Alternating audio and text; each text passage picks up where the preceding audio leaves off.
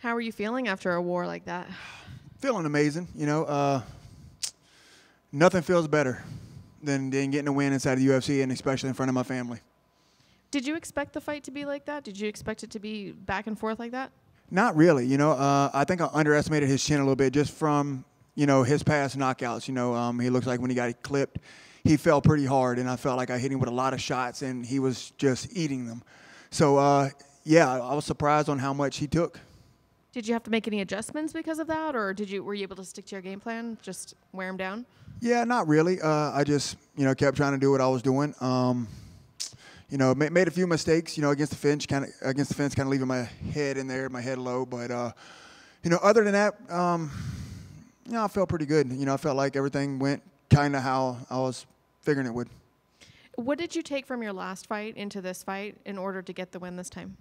Just can't accept the bad positions, and I feel like I didn't do that. He put me down once or twice, and I felt like I didn't accept it. I didn't just lay down and let him do what he was trying to do. I eventually worked my way back to my feet and or either got a sweep and was on top of him. So I think that's pretty much it, just not accepting the positions.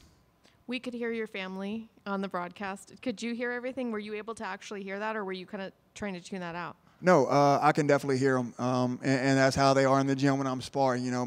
My youngest son, he's always trying to holler instructions and to do spinning kicks and stuff like that. So it's always fun, but I love it. And this was his first time being that close, getting able to come to the Apex. The last fight in the Apex was the first fight that they actually gave the tickets out, and we didn't know that until we got here. So my wife came anyway because she was just going to watch the fights in Vegas somewhere, and then ended up going to the fight. But this was a time that we knew we were getting the tickets, so I knew for sure I was bringing my boys.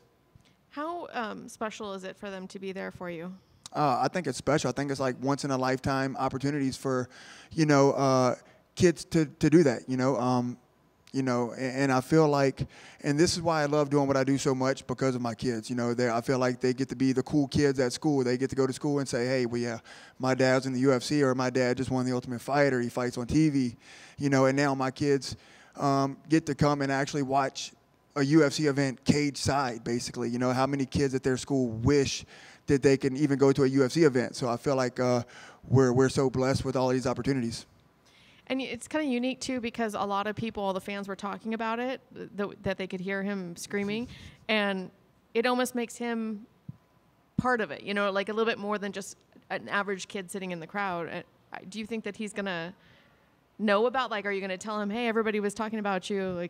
What do you think he's going to think of that? Absolutely, so, and he's our youngest. That's our 4-year-old. But, me and my wife are both on 2 mixed martial arts gyms. And from the very first day he was born, we went back to work, so he brought his crib to the gym, and he's in the gym every single day. He's been training jiu-jitsu since he literally can walk. There's videos out there of him training jiu-jitsu when he just started walking, and he's still training jiu-jitsu and competing all over the world. He just competed in Las Vegas a couple weeks ago. And what's funny about him is all of my kids fight. Even my 13-year-old, he has like 8 fights inside a cage already at 13 years old. But my 4-year-old, being that he does a lot of competitions, we posted a video, and the video went viral, and there's fighters like John Jones and all the big name fighters commenting on it. So he went like TikTok famous. So he's got like 30,000 followers on TikTok that all follow his journey as well. So, I mean, this is just another big part of his journey, and it's amazing. So what's next? When would you like to get back in there? Just whenever the UFC calls, I'm going to make sure when they call, I'm in shape and I'm ready to go. Of course, I'm always gunning to be on the card with Michael Chandler, my Ultimate Fighter coach. Hopefully, he fights Conor McGregor soon, and I would love to share the card with him. But other than that, it doesn't matter. Whenever the UFC calls, I show. What do you think of all of that stuff with him and Conor? Do you think he's right to sit and wait? Would you be able to sit and wait? If I was Michael Chandler, why not? I mean, he's already accomplished so much in the mixed martial arts world. He's done it all. Done it all, but actually be, UFC champion, which he did get to fight for a title. But, other than that, I mean, why not? It's the biggest fight that you'll probably ever have. And it's not like, he needs money or anything. He's just doing this just for that big fight opportunity. So if I was Michael Chandler, I would wait, just to have that big fight. But, I don't know. We'll see what happens. Do you think Conor is actually going to fight again? I hope so. Connor's a strange one. He's cool 1 second, then he talks smack the other. But I would love to see it. So hopefully it happens. How do you see the fight going if it ever happens? Of course, I might be a little bit biased, but I think Michael Chandler's gonna knock him out. Thank you. Thank you. It feels almost like third time's a charm with this stint with the UFC. Yeah. I mean, when you think about the differences in your life, I mean, I know your kids, maybe that's big, one of the big factors.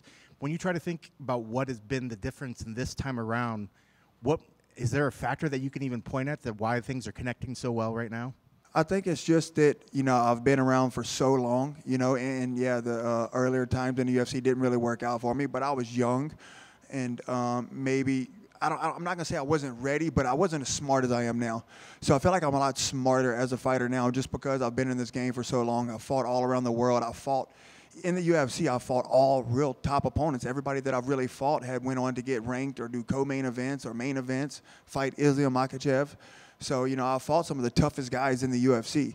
So I really feel that I belong here. And then, I got a chance to go on The Ultimate Fighter and, win The Ultimate Fighter, which is a huge deal. So, yeah, I feel like the time is now.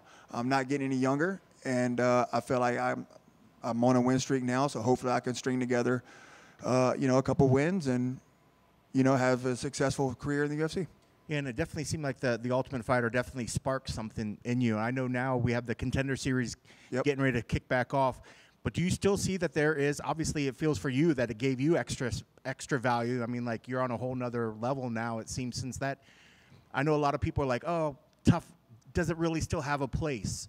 When you see people come on, they look at the Contender Series, but do you still see the value in the Ultimate Fighter Series and what it brings to the UFC? Absolutely, because I did both. I won a contract off the Contender Series, and I won a contract off the Ultimate Fighter. And I'm going to say the Contender Series is way easier because you know your opponent, you get time to train, and then you show up, and, it's like a regular fight card. But versus the Ultimate Fighter, you're 6 weeks away from your family, no contact to the outside world. You don't know who you're fighting. You're pretty much locked in a hotel for 2 weeks while they're doing all your medicals and stuff, and then you go into the house, and then you might find out who you're fighting depending on the theme of the show, or you might just get picked 1 week to fight another guy. So that's much harder, and I don't know if I really gave the Ultimate Fighter the respect it deserved before I went on it, but and like I was kind of telling people after my last loss, and everybody's like, well, he lost the Ultimate Fighter because he lost one fight, so he's not the Ultimate Fighter anymore, and I'm like, dude, losing one fight doesn't take away your Ultimate Fighter because, I went through a slew of guys in that house,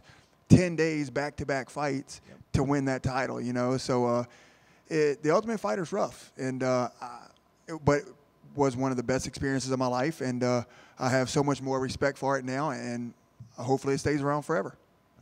Congrats on the victory. Thank you. Thank you.